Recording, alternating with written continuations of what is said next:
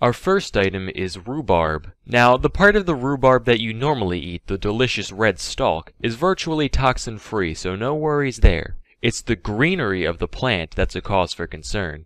The leaves of the rhubarb plant contain small amounts of oxalic acid, which is toxic to humans. And it's not a fun poison either, not one of those drift off to dreamland types. It will mess your day up, particularly in the digestive and renal areas. Some symptoms include breathing difficulty, burning of the mouth and throat, eye pain, bloody urine, abdominal pain, nausea, vomiting, diarrhea, convulsions, coma, and only then will you finally receive the sweet release of death. Of course, you'd need like a shitload of leaves to actually reach the lethality point, about 11 pounds for a 150-pound person. To put that into perspective, the average person eats around 4 pounds of food a day total, so to eat that weight of anything would be very difficult.